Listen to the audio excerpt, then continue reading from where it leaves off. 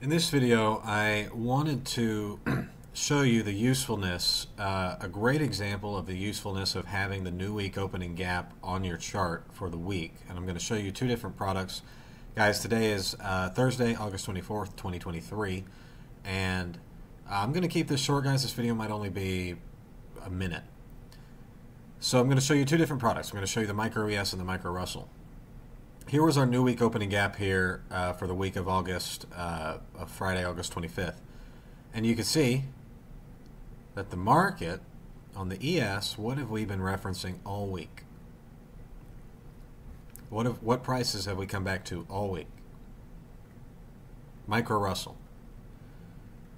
There's the new week opening gap up higher. What have we been cutting in and out of all week? Guys, ICT stuff works. But you might be too short-sighted to see over a long period of time how much it's actually working. I've left this drawing on my chart. I've left these two drawings on my chart all week, and look at how the S&P 500 on Thursday just came back to it, and just look at that, guys. No other teacher, no other mentor, no other system is going to tell you to look back at these two price points. But Michael Huddleston does. That's why I'm sticking with him, guys. The new week opening gap this week has been particularly useful, and I just thought that I would share that with you.